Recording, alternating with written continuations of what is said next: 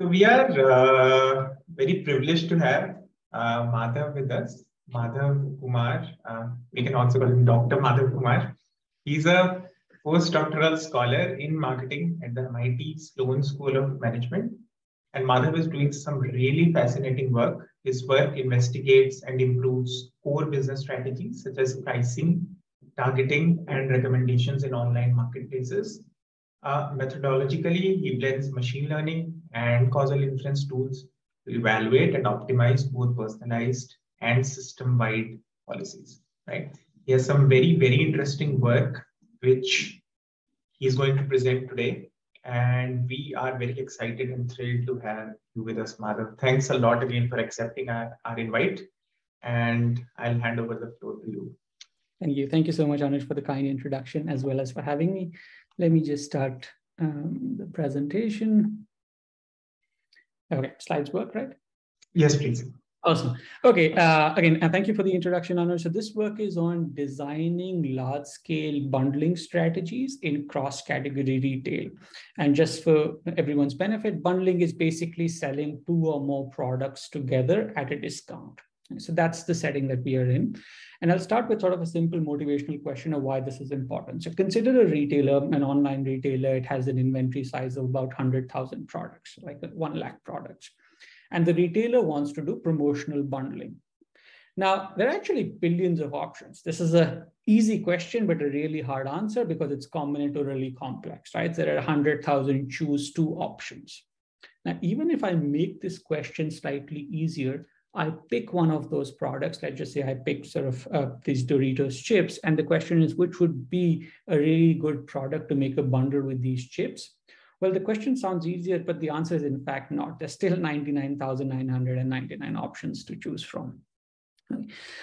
So the irony of this whole problem is that bundling is actually not a new question. It's a very well-studied problem, both in economics and in marketing.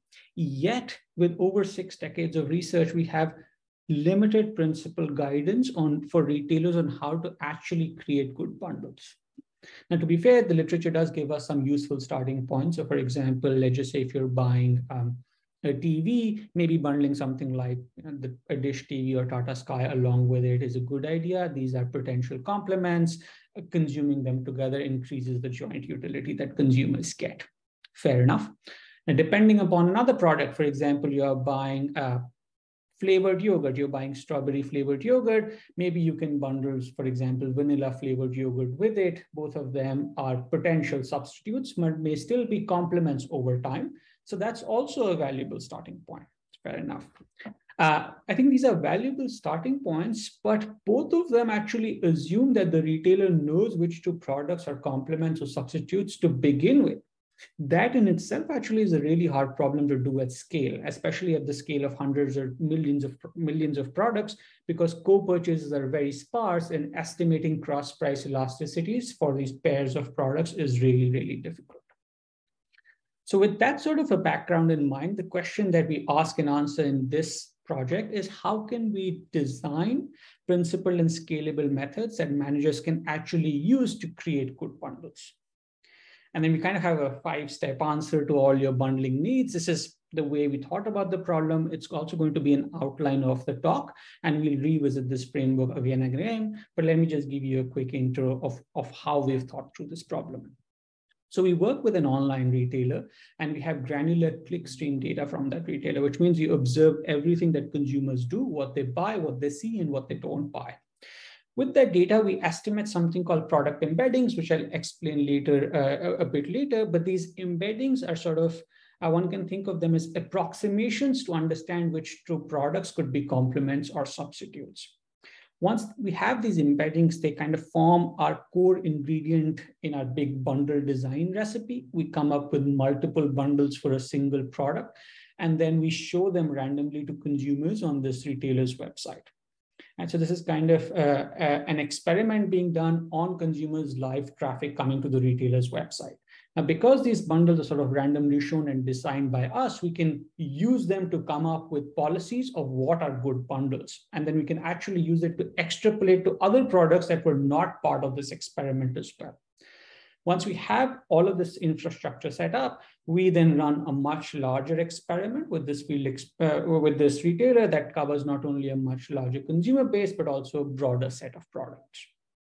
Now, admittedly, this whole process is a bit complicated, so I think it's important to highlight what's new here. So a couple of things that we add to both the literature as well as to the practice of bundling. One of which is this whole idea of product embeddings. I think they're a fascinating tool to understand product assortments at scale. They're becoming increasingly popular in marketing. We've also done them with purchase data in the past, but we are the first ones to be able to incorporate both consumer purchase and search data to learn complements and substitutes at scale. This cool thing, what I really find about this project is we can actually use those embeddings to design better informed experiments in cases of large action spaces. Right now, most of the experiments that we see, even in marketing or economics, they're like, hey, there's a treatment and there's a control and there's a treatment, and that treatment is typically like one option. Here, they're sort of potentially billions of options, right? I could create billions of bundles. Well, that will take a really long time, and we can't really wait for us to experiment for billions of options, but maybe we can take a subset of those billions of options of bundles in a smart way so that we can explore this bundle space more efficiently. That's the whole idea of using embeddings for coming up with more informed experimental designs at scale.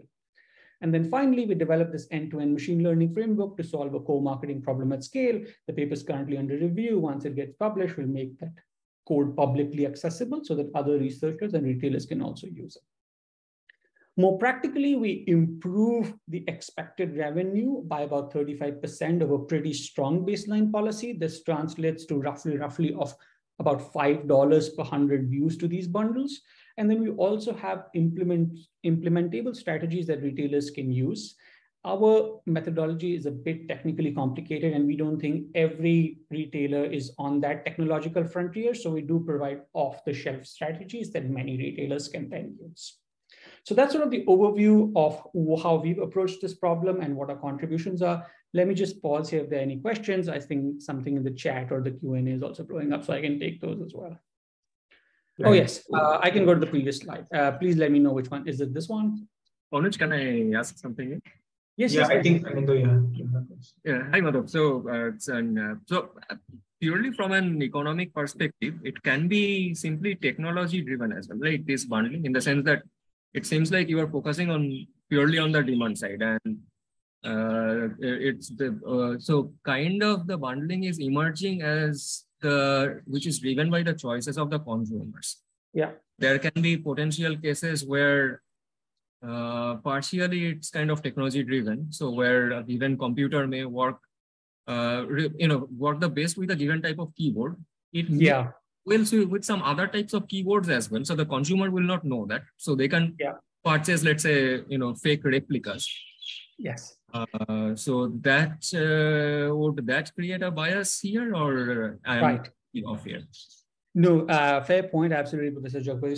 So this whole machinery is designed to work with consumables, specifically grocery consumables. So I don't think we have sort of technological constraints in this case, which would require us to sort of filter the set a little more carefully. So typically this would be, for example, big box grocery retailers. In the US, the examples are like Instacart, Amazon Prime. In India, like I think Reliance has their own grocery chain. The average price of a product here is between $9 to $10. So I think this is kind of the whole machinery is designed to work for products that have, I would say, a very considerably more flexible I would say complementary and substitution pattern rather than those that have sort of technology constraints. For example, you can only use a particular set-top box with a smart TV. That requires additional constraints, which our framework doesn't cover. But that's absolutely a fair point.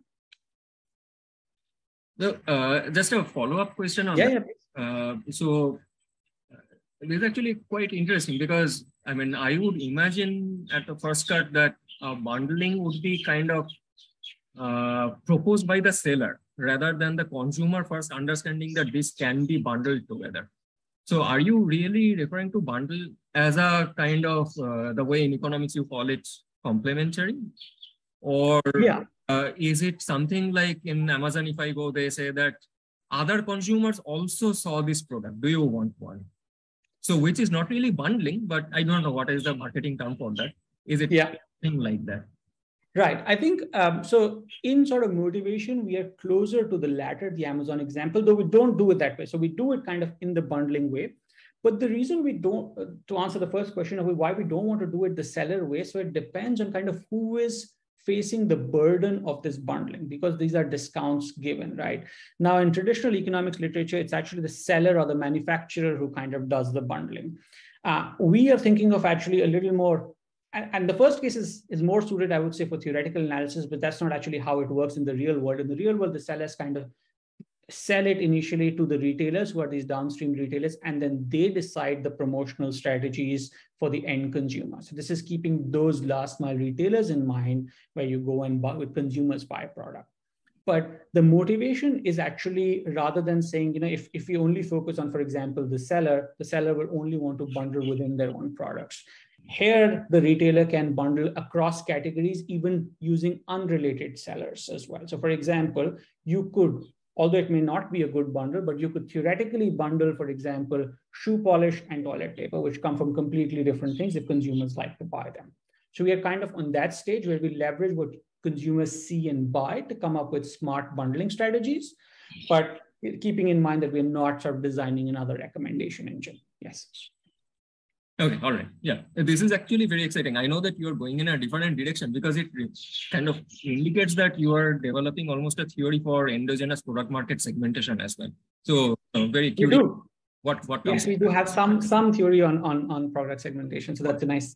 Okay, awesome. Thank you for the questions. I'll kind of move ahead, but I'll keep, feel free to jump in with questions, but I'll also pause regularly. Okay, so one thing to note about the what we have, or the data kind of working with, it helps set some background. So we have 6 months of granular clickstream data from this online retailer in the US. You can think of this retailer as being a competitor to Amazon. They're definitely not on the same scale yet, but they do have the ambition of being so one day. We have about 35,000 products. They cover a wide range of departments and categories, from grocery, household, health, pet, baby products. And we have about 500,000 users and about 1 million shopping sessions for these users. Now, one thing about the data that requires sort of careful attention, and which is pretty much what our entire methodology hinges on, is the following. So what we observe is consumers buying a bunch of products together in the same shopping session. And what we are after is a method that allows us to make the following statements. 1, coffee and milk are complements. 2, milk and cookies are complements. 3, chips and salsa are complements. In fact, we want to be able to go deeper and make stronger statements that coffee and milk are stronger complements than coffee and cookies, and the toothpaste and dish pods are sort of idiosyncratic purchases to this product basket, and they're not related to the other products. Now, this is actually pretty easy to make when I kind of line them out like this nicely, and I've hand drawn which 2 products are complements or substitutes. This is really hard to do at scale, especially when most of the products are never co-purchased together, and it's really difficult to estimate giant cross-price elasticities. So easier said than done. And we'll show how we sort of overcome this limitation. Now, analogously to each product basket, we also have something called the consideration set. This is everything that the consumers saw but didn't buy in the same shopping session. Now, with this consideration set data, what we're after is a method that will allow us to make the following statements: that these 3 types of coffee are substitutes of each other. These 3 types of chips are substitutes for each other. Now, this is a fairly simple example, but the method is flexible enough to allow us to make statements like coffee substitutes tea more strongly than it substitutes Red Bull, for example. So that's the methodology that we are after. How we do this is using this idea of product embeddings. Now, if you're from sort of the economic bent of mind, one way of thinking of product embeddings are a coarse approximation to a giant cross-price elasticity matrix. If you're more from the computer sciencey way of thinking, one reductionist viewpoint for this is that it's just a fancy data reduction method, right? So either way it holds, but we'll explain how it serves our purpose. So I'll give an intuition of how the algorithm works, but the mechanics itself are a little more involved and optimized when we actually implement it on the data. So consider our assortment of this retailer and suppose that it only has products from 3 categories: baby, grocery, and pet.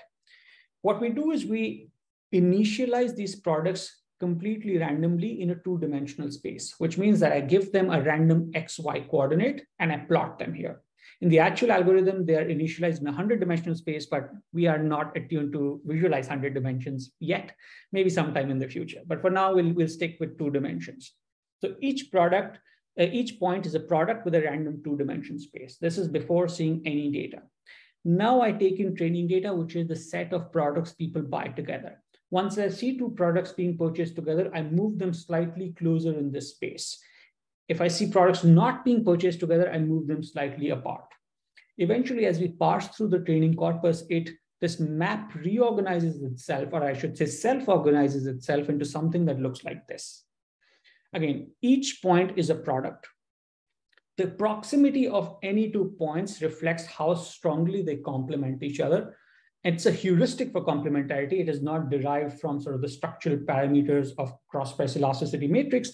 We can't do that. So we have this coarse approximation that allows us to make related inferences. So that's one way to think about it. The axes itself are meaningless. They are in sort of this virtual space. They don't have any particular meaning. The only thing that matters is how close any 2 products are to each other.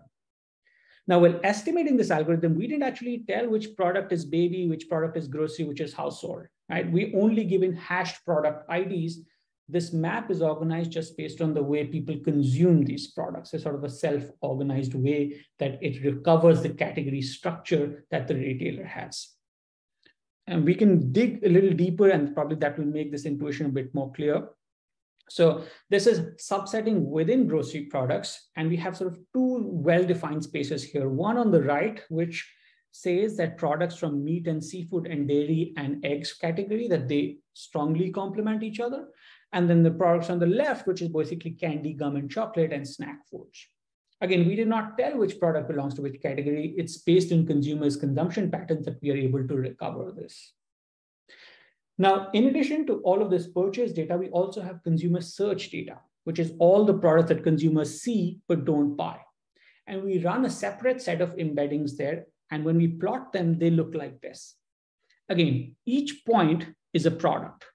But here, these are products that occur in the same session that consumers don't buy together. So proximity of any 2 points in this space actually reflects substitutability. These are products that people see together, but don't buy together. Now, again, each point is a product, and then proximity of any 2 points reflects substitutability. And we can see these well-separated islands of products. So for example, the one on the bottom here is sort of hot cereals and oats.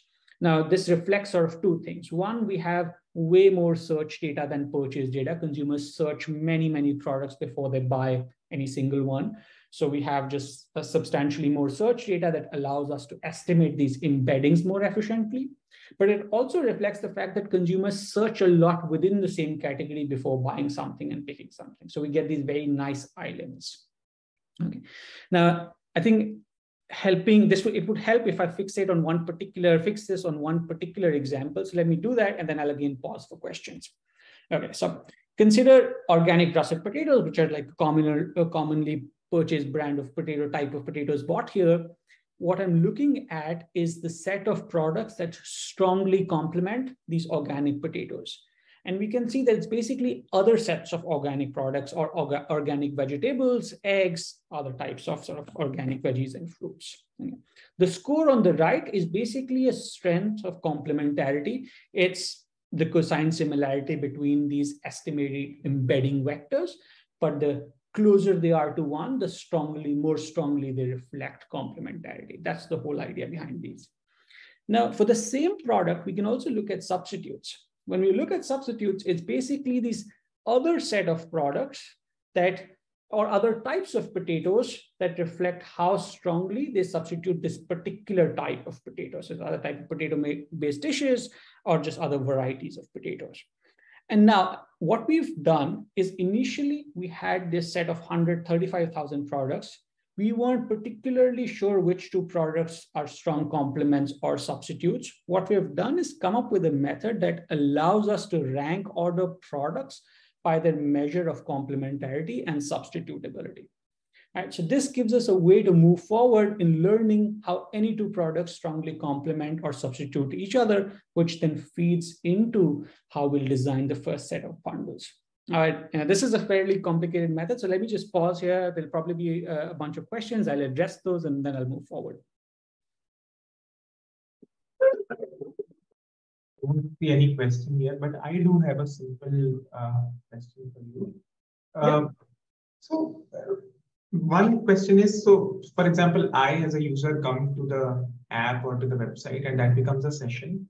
So whatever I search, so I'm assuming when you say consideration set, so the unit will be user session, right? Yeah. And it's not my consideration set. Suppose I log in right now and then a new session starts, say after 40 minutes, but you will consider it as a new session. And the second thing is, if we are doing it even at a session level, sometimes what I see is also endogenous in the sense that I get recommended products and some people have the tendency to see more recommended products and rather than others.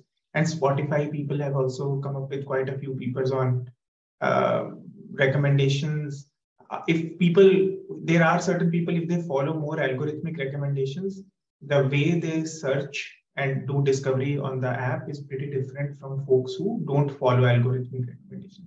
So I'm not sure if even that will have an impact on what you're doing, but just wanted to. Yeah, no, both fair points, absolutely. And so I can answer them in the sequence they were asked. So for the first, absolutely right. So we work at a user session level, and then session is kind of defined as the industry standard, which means 30 minutes of inactivity leads to a new session. Everything that happens before that is part of the same session. So inadvertently, we may have some spillovers that go to the next session. There is no good way of sort of circumventing those issues. So one thing could be, maybe we should take every day as a session. So either way, we have to make some sort of value-based judgment. I think here what we did, we sort of stuck with the industry standard to make sure it applies across platforms. So that was sort of the idea. And this is the platform, the industry standard for platform, 30 minutes of inactivity. The second one is actually a considerable, or could potentially be a considerable problem when a lot of what consumers see is driven by the recommendation system. There is sort of no good way to completely get rid of the recommendation system. What we do is we do our best to sort of ameliorate that issue. And the way we do it is all the searches that we take, they come from listing pages and not recommendations. So if for example, you were on the page for butter and then you were recommended vegan butter, we will not consider that as part of what you search because that was driven by algorithmic session. So we only take what happens at the consumer listing page where you will either manually go click on the category for butter or you will type in the search page and that will release non-personalized listings of what you would like to buy because they are based on the availability. So that's, again, there's no kind of clean way to go around this, but we try our best to make sure we have minimum spillovers from recommendation systems. Right. Thank you. No, this is an awesome paper. I have seen it when you posted it first on Archive. So it's just now you're here. So I thought like I have to ask. No, absolutely. Absolutely. Happy to answer more questions as well. Yes. Okay. So sort of taking stock of where we are, we start with granular clickstream data. We cut that into two parts: products that people buy, products that people see but don't buy. On the first part, we estimate embeddings that reflect complementarity. On the second part, we estimate embeddings that reflect substitutability. These embeddings allow us to generate heuristics for complementarity and substitutability, which is this cosine similarity score that you saw before. And that allows us to come up with our first set of bundles that we can experiment with. And the philosophy behind sort of bundle design is the following. We take the embeddings and a bunch of sort of heuristic rules and come up with 4 categories of bundles for each product. So let me explain those and then I can pause again for questions. So we take a product, we come up with 4 bundles. The first one we take is the product that has had the highest co-purchase rate in the past. The idea here being that people have bought this product, these 2 products together in the past. We're now going to sell them at a discount people are likely to buy them again. So that should work. So it's kind of like a smell test that this approach is working. But another thing that what this is doing is that it now allows us to map the purchase of these products to these underlying complementarity and substitutability scores. And that mapping is what allows us to extrapolate to all the other products that are in the long tail of the distribution. So what we're really after is learning how people like to buy bundles as a function of these scores that we have. So the first set of bundles we make is based on historical co-purchase. It'll help to fix with an example. So let's just say the product we're creating for this bundles was Domino Sugar. So the first bundle we make is this individual sugar packets with the big box of Domino Sugar. This is based on raw co-purchase frequency. The second category that we make is cross-category complements. So we take the strongest complement for Domino Sugar and we create a bundle with that particular product.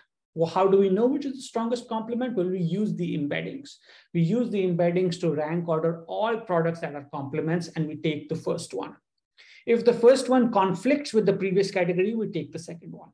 Right? So that's how sort of this hierarchy works.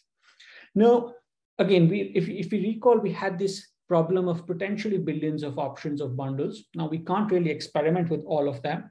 So we want to be a bit more smart about exploring the space. And we're trying to use theory as much as we can to guide our search. So we start with co-purchase, go to cross-category complements. We add exploration by going to cross-department complements. This is bundling Domino Sugar with these plastic spoons. The sugar comes from the grocery category. The plastic spoons come in the household category, the household department. And that allows us to do this more principled exploration, but in a guided way so that we can learn how people like to buy complements or bundles across departments. The first bundle is based on just raw co-purchase frequency. The second two are based on these complementarity embeddings. And the last one is based on this consideration set embeddings that allowed us to infer imperfect substitutes. So here we bundled Domino Sugar with this no calorie sweetener. Again, trying to learn whether imperfect substitutes could be maybe complements within a household or complements over time, or people just have this variety seeking behavior that they like to try different things. And then we can use that to our advantage to come up with better bundles. How this looks on the retailer's website is the following. You as a consumer go, you show interest for this particular type of chips. What we'll do is we'll exogenously show you the bundle, which is on the bottom of the products page, that you can buy the original product and the bundle product with a 10% discount of the second product's price. And the experiment is run at the user product level. So if you go to the Doritos page and today you're shown a particular bundle, you go there a week later, you're still always shown the same bundle for the duration of the experiment. And similarly, if it holds, if you're again on the Doritos page, you were first shown a variety bundle for Doritos, then you are continued to show that bundle for the particular length of the experiment. So that's how this is designed. Okay, some quick summary statistics. We have about 18,000 bundles. That's 4,500 products across 4. About 11,000 got viewed. We have about roughly, you can say about 200,000 users, about 2,000 purchases, and about $18,000 in revenue. But what's nice actually here is that we have this variation in how different products are purchased or different bundles are purchased based on which strategy they are created from. So just to sort of reiterate the whole thing, what we are not after is saying that, hey, variety bundles work best, that is what the retailer should do. A co-purchase bundle works best, that's what the retailer should do. What we want is to say for Domino Sugar, which bundling strategy works best? For Doritos chips, which bundling strategy works best? For vegan butter, which bundling strategy works best? So we're not kind of after the average best, we're kind of after the optimal policy for any given product. And that's why sort of this whole machinery requires another step about offline policy learning. But it probably helps to take stock. Granular clickstream data, products purchased together, products searched together. On products purchased together, estimate a set of embeddings that reflect complementarity. On products searched together, estimate a different set of embeddings that reflect substitutability. Use those sets of embeddings to come up with the pilot experiment of what bundles we can experiment on. We create 4 bundles for any particular product, trying to explore this complicated bundle action space. We show these bundles to users. We observe what they buy, what they like, what they don't like. And now the goal is to come up with an optimal policy where we say for any given product, this is the best bundle that you can create that will maximize revenue. Let me pause here for more questions. I don't see any question for now, but for me, it's awesome. So. Sure, yeah, either everybody's asleep or nobody's interested, or maybe I'm explaining very well. No, That makes sense. This is very interesting, I'm sure, and you are explaining it in such a way that more or less things are pretty clear to people. That's why, yeah, Nikita. I take that as a compliment. Thank you. Yeah, so it's regarding the earlier section. So I am assuming that each consumer session will have multiple search histories, right? Like I'll go search for butter, I'll probably go search for chips. So but when Professor Anuj said that the unit is the consumer session, I wonder how do you put those search histories? Like, does each search history make a consideration set? Matlab when, so that's my question. Right, no, fair question. And not each search history does not make a consideration set. All the search histories made within the same session make a consideration set. Now the question is, hey, you're looking at butter, then you're looking at chips as well. And then, in this shopping session, you end up also looking at bleach. Does it really make sense to combine to them? I'm just sort of generalizing your question for the benefit of everyone. So the idea is what would happen, at least the way sort of consumer behavior works, is that we tend to do a lot of shopping trips, at least online, that are, I would say, need specific. So we do a grocery shopping trip, a household shopping trip, and things like that. So the idea here being is that, yes, when you look at types of chips together, you look at like 10 types of chips, they'll be part of the consideration set. 5 types of butter, part of consideration set. And if many consumers do that, it's actually a reflection of that there's a relationship between these chips and butter. It's just that we haven't discovered that relationship yet. But if millions of consumers are doing it, there must be some sense to it that we're trying to figure out.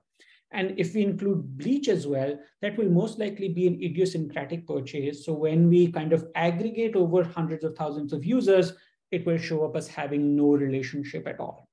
So that's the reason we can combine everything. Another way of thinking about this is as follows. So for example, if you look at this case of organic potatoes, if you think a little more deeply, what we are effectively saying is that any two products always complement each other and any two products always substitute each other. What matters is the degree of complementarity and degree of substitutability, and how we infer that degree is based on how frequently consumers purchase. So for an example, we can make the statement that shoe polish and butter are complements, right? So we can make the statement in our framework that holds, but when we estimate the degree of complementarity, it will be very, very close to zero, ineffectively saying that the products are unrelated. Right? So the framework is designed that any two products can be compared using a continuous metric. It's just that if we realize that consumers, there's no relation between them, the degree of complementarity or substitutability will end up being very close to zero. And those at the top will be those products that are actually related. So it kind of aggregates itself out across consumer sessions and purchases. That's the motivation. Okay, makes sense. Yeah, thanks. Yeah. Thank you, Dr. Madhav. This is a very interesting topic. I just have a couple of questions. One is on so we also had in the literature, there are these studies, right, where they use product embeddings using these techniques like what to wake and others. So how it is different from this, like in terms of comparison?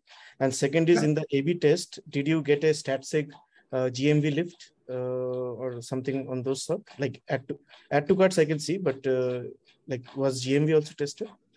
What does GMV mean? Sorry, gross merchandise value. I mean, yes. Yeah.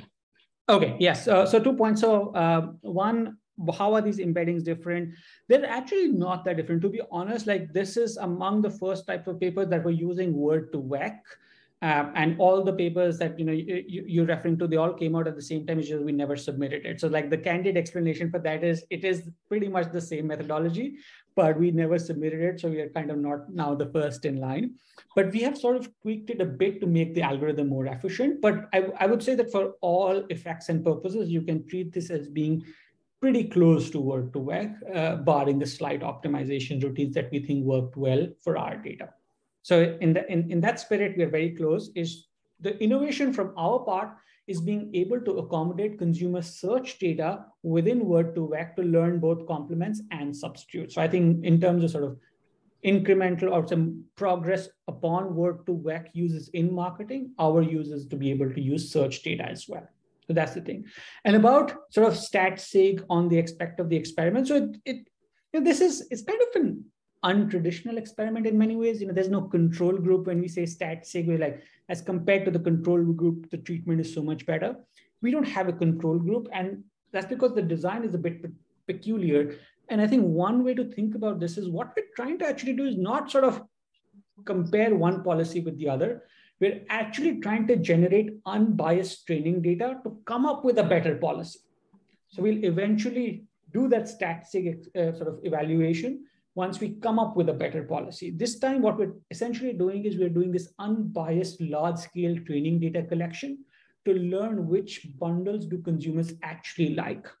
Once we learn that, we'll come up with a policy that we think is the better policy, and then we'll compare that to something that's a little more baseline, and that's where this sort of the traditional stat sig will show up, but it's coming in a couple of slides. There's another hand up, so I'll answer that and then move forward. Yeah. Thank you. Thanks. Yeah.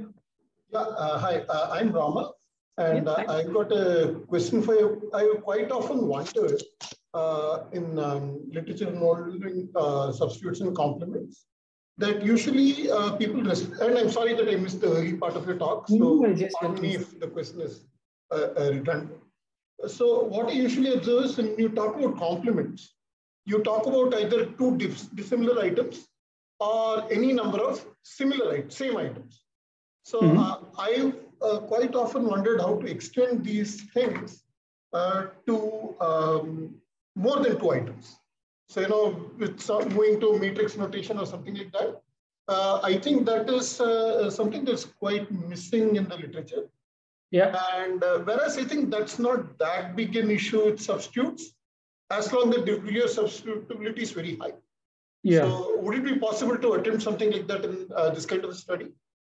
Oh, that's a very nice question. Ideally, the answer is yes, but to be honest, I wanted to graduate and finish my PhD, so I kind of restricted it to two products.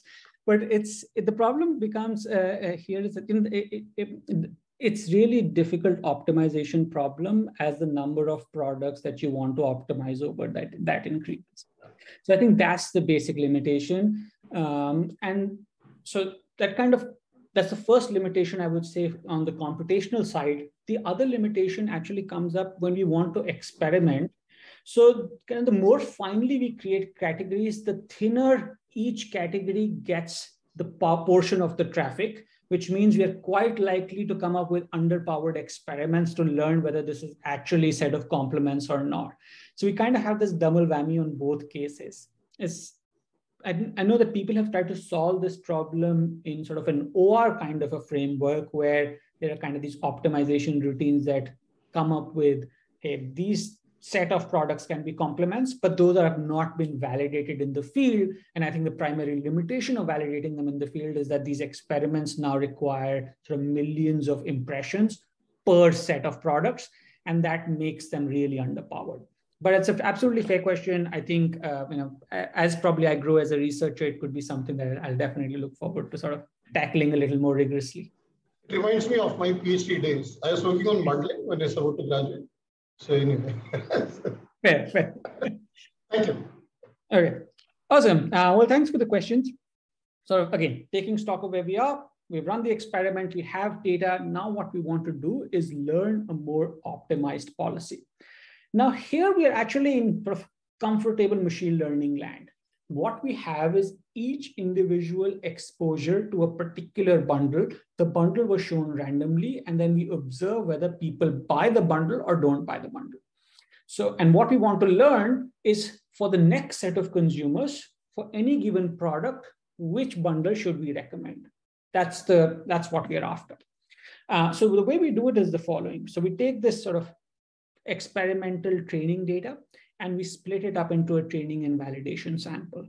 And we want to prevent leakage. So everything for a particular product either goes in the training sample or in the testing sample. Right? And then we train a model. In this case, we train XGBoost because that was performing very well. But the model is basically taking these independent variables, which include the price of the two products, these complementarity, substitutability score, rating, brand, category, how popular they have been in the past, and predicting whether people will buy them in bundle form or not. Right? So this is kind of like a very standard outcome model. We have training data, we have a bunch of independent variables, we can predict whether people will buy or not.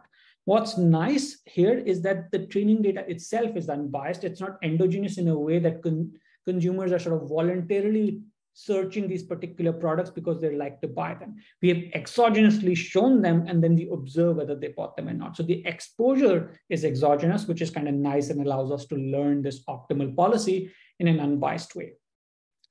So when we fit this model is fit at an exposure level, and we do it in a cross-fitted way, which is basically for any particular row, we don't use the observation of that row to generate predictions. We use observations from other rows to generate predictions for a particular row.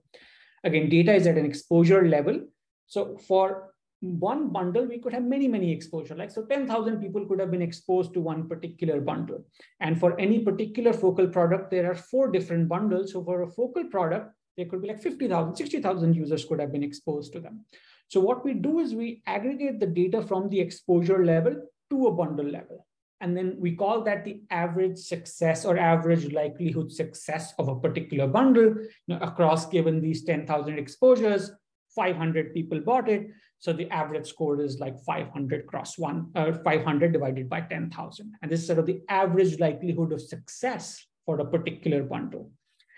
Now, for any given focal product, we then take the bundle that has this average likelihood of success. For any given focal product, we have 4 different bundles. For these 4 different bundles, we have many exposures. We aggregate those exposures up to a bundle level. So now for any given focal product, we have 4 rows in the data, with each row saying for bundle 1, 2, 3, 4, what is the likelihood of success. And we say the bundle is the best bundle when it has the highest average likelihood of success within a given focal product. How do we know it's the best? Well, we were a little smart about keeping a portion of the data aside as testing that we didn't use. Right? So now we can actually just use off-policy learning to see whether it actually works or not. Right? So the way this is, for any given product, we know which is the best bundle. We can use that model to fit it on or to predict on the test data. And on the test data, we can select, hey, this is the best bundle. This is the one that should be recommended. And then while evaluating whether this was right or not, we only take those rows where our policy recommends what actually happened, and then we calculate the average revenue where the two match. Now, this is, again, a bit involved, so feel free to stop me, but let me show you the graphs and then I'll pause again. So each bar is a policy. The one on the left is the optimized policy that uses these embeddings and the trained XGBoost model. The bar on the extreme right is a strong baseline, which only includes products that if they've been co-purchased in the past, they could be part of the bundle. That's a pretty strong baseline, but it's myopic. If products weren't purchased in the past, it doesn't mean that they can't make good bundles. It's just that they haven't had the opportunity to get exposed to users. Maybe if we show them to users, they'll actually like to buy them. And then the question about SAT-SIG, so the 35% revenue gain that we show for this policy is comparing the bar on the extreme left to the bar on the extreme right. And this delta is roughly $5 for each 100 bundle views. The 2 bars in the middle use either only the complementarity score or only the substitutability score. Again, saying that the real benefit comes when you actually use both the scores to come up with this optimized policy. Now, this evaluation is nice because it's completely, it's not unbiased, but it's consistent. This is the Horvitz-Thompson estimator, so it's consistent under just mild conditions. But it is restricted to the 4,500 products that were actually part of the experiment. What we want is a method that allows us to extrapolate to the entire assortment. Right? We're not just the 4,500 products that were used in the experiment. Now, when we want to extrapolate, we have to depend on something. Right? So you either believe in your gut, you believe in God, believe in some mystical force. we are believing in this XGBoost model and saying that's how consumers buy bundle. So then we use that XGBoost model to extrapolate to the entire assortment and say that it works. I'll walk us through this graph and then I'll pause for questions. So what we do is the following.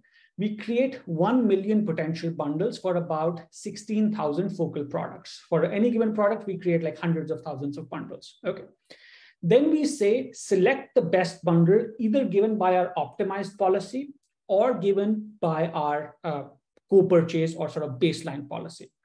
So the blue dots reflect those set of bundles selected by our optimized policy. The red dots select the bundles optimized by the co-purchase or the baseline policy. The difference between the two is the gain in revenue. Now, three things to note about this. The products are grouped by how historically popular they have been. These are groupings of the focal product. As we go towards the right, we go towards less popular products. And as we go towards the right, the distance or the gap between the optimized policy and the baseline policy increasing. That's the reason why we have scalable in the title of the paper. It's because the true benefits really come when you scale to the entire assortment. Two, on top, there are these numbers written in green. This is saying the proportion of bundles within each bucket that are selected that have never been co-purchased before. So if we only look at products that have been co-purchased in the past, that'll be a severely myopic policy because it will not even consider all of these good bundles that can be of value because the policy only consider products that have been co-purchased in the past, right? And third, this whole apparatus kind of works end to end, starting from sort of simple clickstream data to the point of coming up with this optimized policy in this sort of seamless end-to-end way. Again, we'll put the code online when we have the paper published. But let me pause here. I know I'm also sort of running short on time for having the last 15 minutes. I'll pause here for question, show a slide or two, and then I can answer more questions in detail. Yeah. I got an observation. Sure. Given that you have historical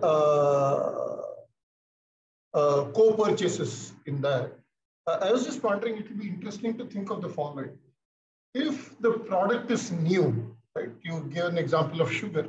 Let's say I'm going to buy milk and sugar substitute, right? Yeah. If the item is new, I may not really know how good it is. And therefore, I might buy the one that I'm used to and the new one, showing them as complements. Yeah. However, after some time, they will become substitutes. So the same combination may become complements or substitutes depending on when you purchase it. And conversely, we can say that when that happens, maybe the quality is now revealed. Earlier it was not, or something like that. That kind of inference can also be made. Yes. No, absolutely. I think that's so. The first part actually reflects, if we were to focus just on the complementarity score and substitutability score, that limitation would become very apparent. That's why we kind of have this optimized score, because purchases are dynamic and consumer preferences change. So we account for both how strongly a particular product complements and substitutes each other. And again, this is a little tricky as well, because for some products we can never say. Let me give an example being, for example, ketchup and mustard. Like, are they complements or are they substitutes? I find it like they're both spreads that you put on bread. Some people like to buy them together and consume them together. Some people absolutely hate that combination. So precisely for that reason, we kind of have both these measures on how frequently people buy them together, also how frequently people consider them together, but don't buy them together, and kind of jointly optimize over this space. Yeah. Yeah, more questions.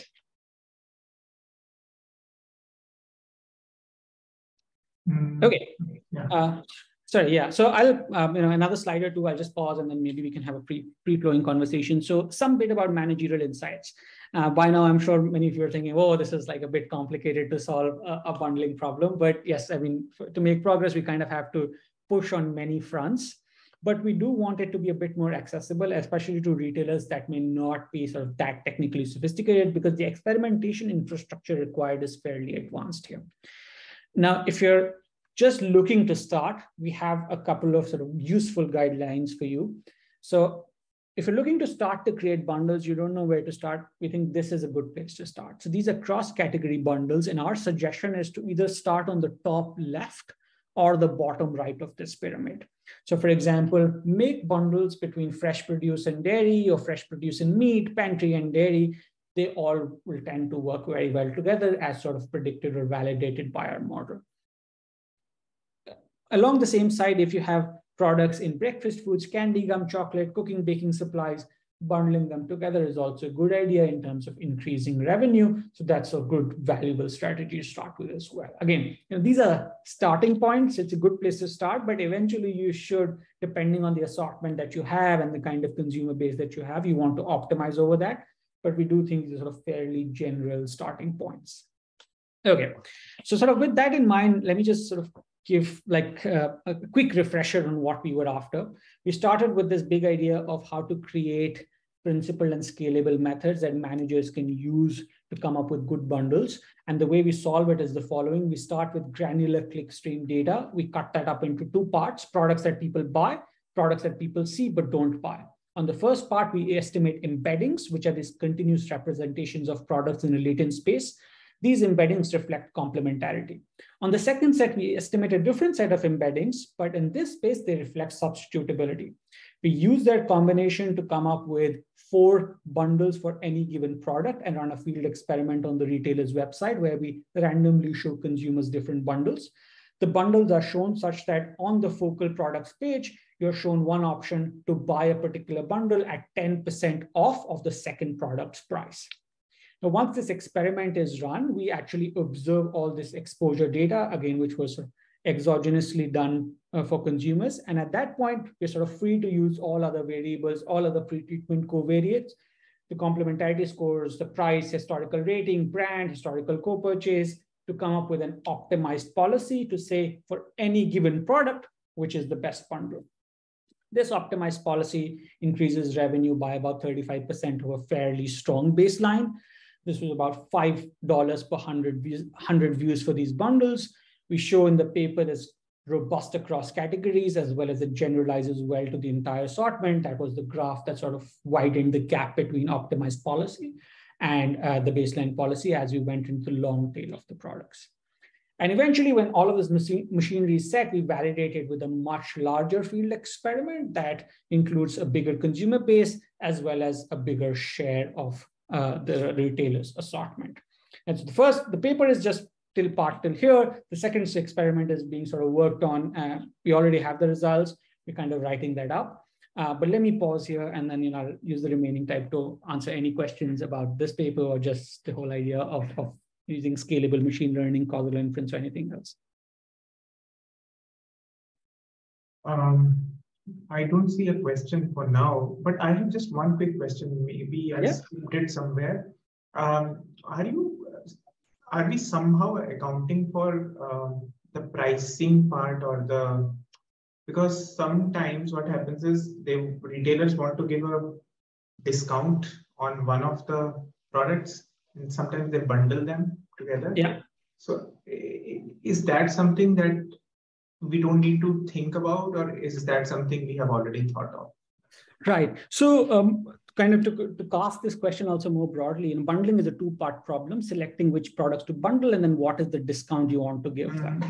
And both of them are sort of pretty hard in their own right. The way we do is we fix the discount at 10% off of the second product's price. And the reason we did it at that is because that was sort of the average institutional level discount.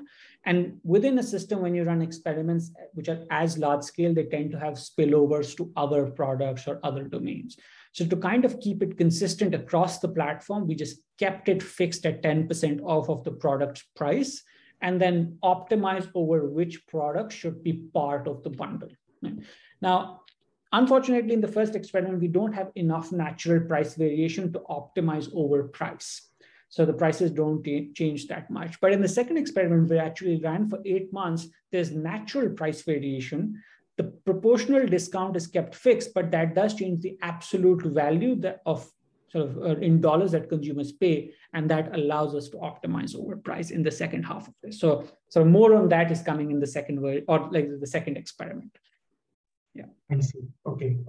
I think we have time for two questions. Please. Professor Ramanathan. Sorry, last set of questions from my side. The question is the bundling decision is taken by the retailer, not by the manufacturers. Yes, it's by the retailer, the end retailer. Yes. Okay, because otherwise there might be some kind of games there, Yes, exactly. Yeah, okay. Yeah. Thanks. Shan, you have a question? You can unmute and. Just one question. So when we work with this kind of data, right, especially with large retailers, when we have categories from grocery and gross merch GM, right, like various categories, how do you handle the noise? Because you would be taking the sessions data, right? And you're taking both add to carts and purchases, as far as I understand, when you build the embeddings. So just wanted to understand what steps you took in the initial data prep steps to clear the noise. Right. So eventually, I think it's also, I think we haven't updated the paper on archive. So eventually these embeddings are estimated on clickstream data at the session level, and products that are only purchased together end up being part of the purchase set. So if they were added to cart and then removed, they're not part of this set. They are part of the products that were searched together. So that is, where the add to cart thing happens. But I'm sort of generally sympathetic to the question sign that you're asking. This data actually fairly noisy. I think because we had the retail partner working with us closely, we used a lot of heuristics that they suggested on how to kind of organize it a bit more cleanly. Some of this includes removing the really extreme right tail of products that are very infrequently bought, products that are always on promotion. Some products have, if Nike is your really big customer, Nike will have special terms with you. So then you probably don't want to use those products. Making sure we don't use products, this is related to Anuja's question earlier, that are being fed through the recommendation system.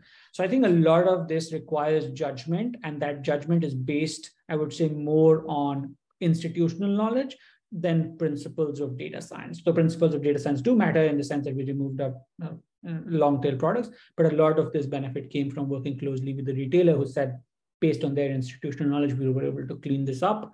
And the earlier question was also about word2vec. So it takes actually to write. So we have our own custom word2vec that works on this kind of machinery, and writing that and making sure that works at scale is actually really painful, to be honest. So it takes a while. That's why this is, it's a PhD dissertation, and it takes like 6-8 months to kind of just get that algorithm running. Absolutely. True. I understand. Thank you. Thanks for that. Yeah. I think there's one last question from Nikita. Just trying to understand, can one also look at how discount rate should vary with substitutability score to increase revenue? Yeah, it's a very nice question. Okay, so ideally what we would wanted is the following. We wanted to make the following claim at the end of the study, that for complements, you actually don't need to give that much of a discount because people are going to buy them anyway. The real benefit is just coming from you reducing their search cost by showing them upfront and giving very minimal discount. Whereas for substitutes, you want to be able to give a much larger discount to induce purchases. So that's the statement ideally we like to make. But this is one of the limitations of working in industry, and especially in retail, is that you're not really allowed to experiment with price. It's really, really hard to convince them that we want to change prices at will. They don't like it. So we kind of have to work within that infrastructure. That's why the discount is fixed. But the second experiment will allow us to at least partially answer that, where we do optimize over price. We don't have enough variation, or I would say enough experimental power to say that substitutes should be discounted much larger than complements. That would require actually individual level product price variation. We don't have that, but we're able to at least make some optimization over price, but we're still sort of working through it. But I think that's a very nice question. Unfortunately, because of limitations of working with the retailer, we don't have enough price variation to come up with a conclusive answer. Okay. So we are right on time, and also I don't think we have more questions. This is, as I said, a fascinating paper, and this was really, really great. Thank you so very much, Madhav, once again for taking out time, and we really, really appreciate it. Sure. Oh, thank you so much for having me, Anuj. Yes, and if students want to reach out, please, Angel has my email. Happy to answer any questions. So yeah, please do not hesitate to reach out at all, for sure. Awesome. Thank you so very much. Thanks a lot. Have a great evening. Thank you. Have a good day.